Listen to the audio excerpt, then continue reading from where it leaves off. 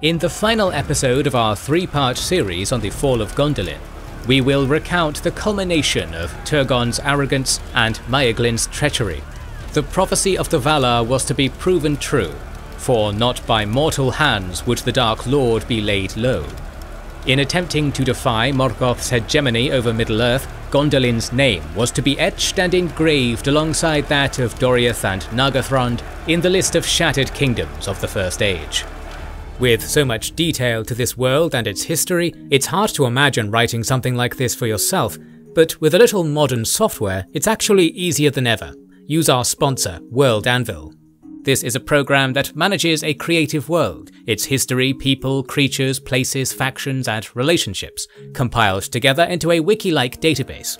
This makes writing new content more consistent and more rewarding, because you can see your whole universe expanding bit by bit with every paragraph you add.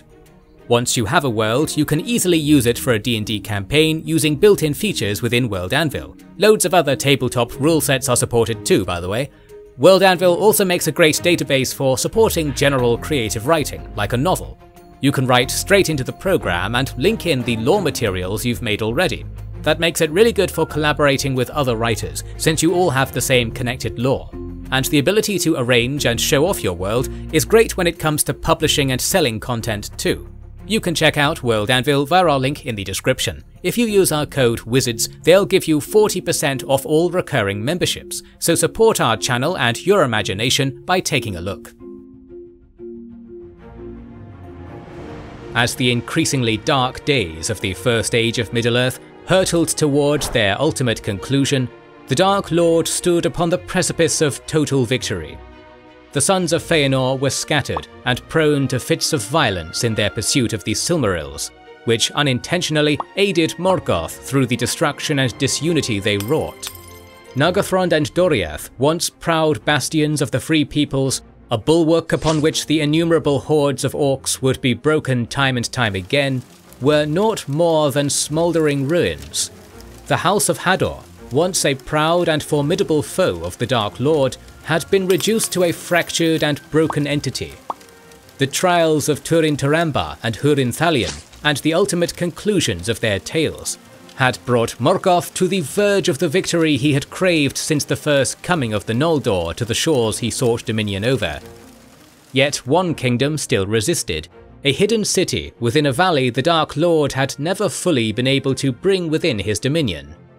Unfortunately, the city's location had been revealed with the capture of Maeglin, and the greatest advantage Gondolin maintained had been lost forever. This elf, formerly held in high esteem amongst the Gondolindrim, had brought to the darkest depths of Angband the cornerstone of what was to be Morgoth's crowning achievement. Under the pressure of torture, in conjunction with the greed and jealousy which resided within the very core of Maeglin's soul, he revealed the location of the hidden city. Maeglin was then allowed to leave, with the hopes of becoming the king of the city under Morgoth's suzerainty, and to ensure this outcome, he would act as a spy within the city for the Dark Lord. Morgoth had also learned much from the Nirnaeth Arnoediad, wherein his impatience and underestimation of the forces arrayed against him had allowed a spark of resistance to remain amongst the Free Peoples. The Elves and Edain of this age had long learned to live with little more than the glint of hope upon the darkest days to persist in their struggle. Therefore, the Dark Lord knew that to ensure for good and all that he would dominate Middle-earth for the millennia to come, even this fragment of hope must be extinguished permanently. For many long years, Morgoth drew to him all the strength he could muster. Morgoth would also send his finest lieutenants, the Balrogs and vast numbers of dragons who were of Glaurung's brood, to complement the innumerable hosts of orcs that comprised most of his armies. Meanwhile, Maeglin would continue to undermine the city from within, a smile on his face disguising the evil held within his heart, which, even though she was unaware of the cause, brought a great gloom over Idril. So it was that when Tuor and Idril's son, Erendil, was naught more than 7 years of age, the hammer blow of Morgoth was to come, one which even a city as well fortified and defended as Gondolin could not withstand. The great host of Angband issued across the northern hills, which were greatest in the height of the city's hinterland, and as such was the least fortified and garrisoned against such an assault. Morgoth had brought to bear all the cunning he could gather, as the attack was to coincide with the Feast of the Gates of Summer. All of the Gondolindrim were awaiting the coming of the sun to sing uplifting songs to celebrate another sunrise free of the dominion of Morgoth. Unfortunately for the residents of the hidden city, the light was to come from the north and not the east. Therefore, the hosts of Angband were able to reach the walls of Gondolin unopposed. Despite the immense fortifications erected and the Gondolindrim's might, even before the assault had commenced, the hope of throwing back the tide was little more than a vain one. Our chronicler recounts, "Of the deeds of desperate valour there done by the chieftains of the noble houses and their warriors, and not least by Tuor, much is told in the Fall of Gondolin, of the battle of Ecthelion of the Fountain with Gothmog, Lord of Balrogs, in the very square of the king, where each slew the other, and of the defence of the Tower of Turgon by the people of his household, until the tower was overthrown, and mighty was its fall, and the fall of Turgon in its ruin." As the sun rose and the battle was brought to the hidden valley in FA 510, the Gondolindrim steeled themselves to face whatever came their way. Even as the hope of their people was extinguished in one fell swoop, the denizens of the last great elven city of Middle-earth refused to bow to the terror which now threatened to engulf all who now bore arms against the great enemy. Turgon was to lead the defence as the High King of the Noldor. However, it was not long until the defenders were driven back to the citadel and slain. Ecthelion and his House of the Fountain had been held back in reserve under Turgon's direction, but upon witnessing the great destruction wrought by the forces of the Dark Lord, he went forth into the fray. The great Warden of the Gate charged at the head of his house, and met the Orcish vanguard head-on, with the impetus of a force far more significant than which he could possibly bring to bear.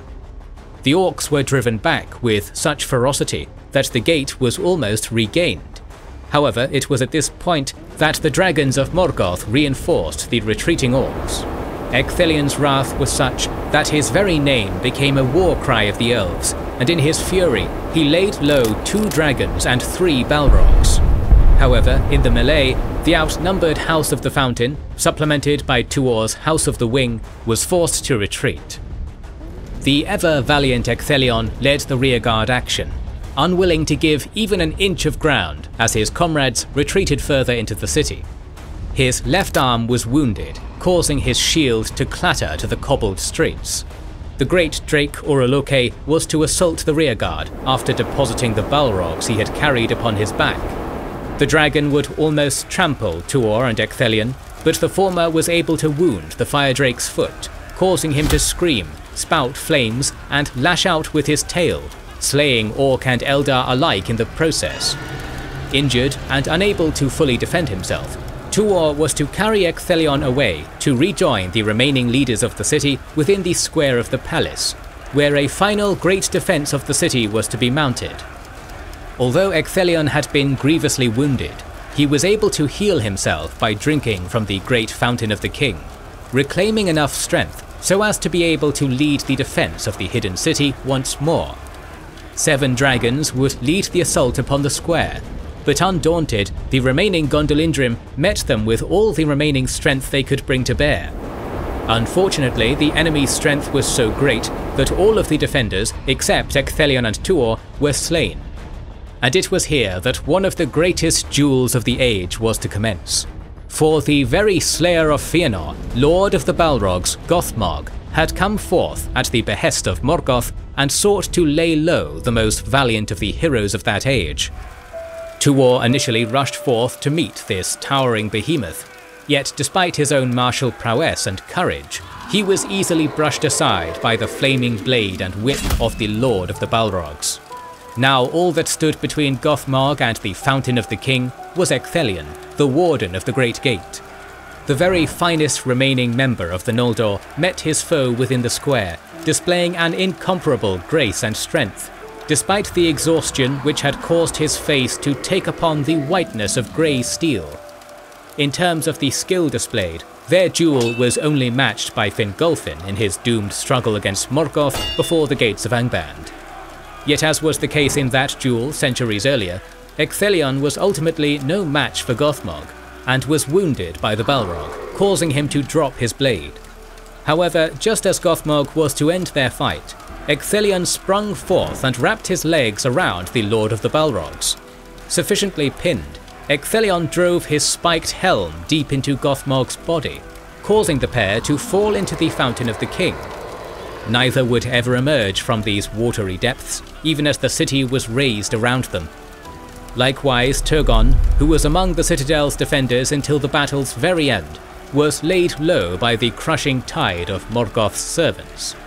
Even this most ardent defender of the Free Peoples could not stem the tide of Morgoth's malice and cruelty. In the end, the hubris of the High King of the Noldor was to bring not only his own end, but that of his people and the city he loved with all his heart. Following this duel and the death of the High King, Tuor realized that the city's fate had been sealed, and sought out Idril and Erendil. The vainglorious Maeglin had sought to claim Idril as his own, and laid hands upon her. Tuor arrived just in time to prevent any darker outcome, and upon the city walls the pair fought. Tuor, weakened by the struggle against the hosts of the Dark Lord, was able to draw upon some last reserve of strength, and cast Maeglin from the walls of Gondolin to his end.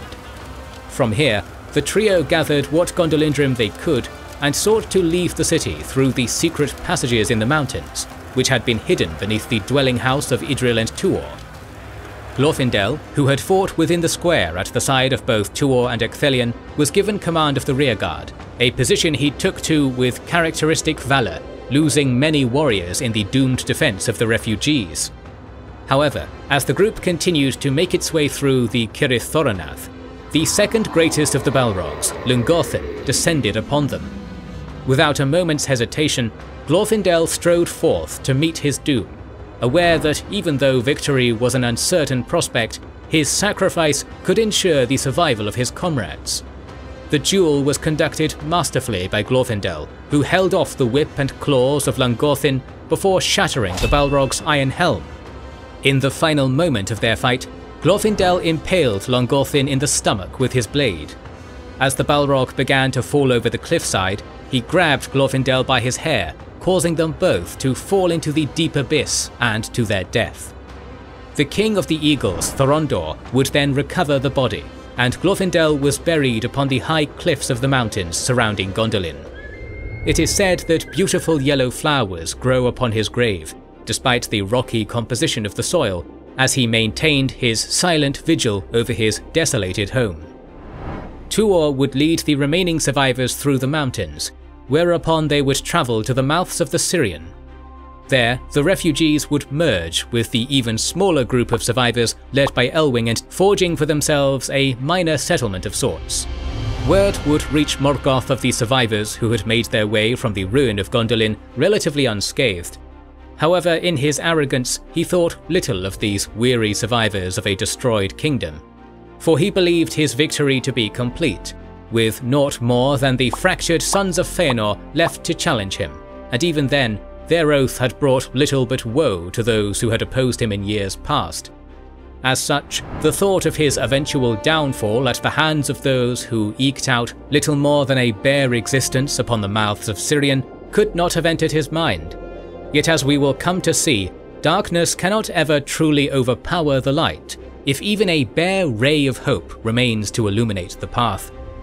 Our tale of the history of the First Age will continue with an episode on the War of Wrath, which will bring about the Second Age of Middle-earth. The next few videos in this series will be dedicated to the last desperate battles of this age before the sundering of Beleriand in the War of Wrath, but we're planning to cover the battles of many other fantasy, sci-fi and space opera universes, so make sure you have subscribed and pressed the bell button. Please consider liking and sharing as it helps immensely, and don't forget to comment. We'll try to read and respond to every comment as we want to know what you think about this video and which videos you hope to see in the future. This is the Wizards and Warriors channel, and we'll catch you on the next one.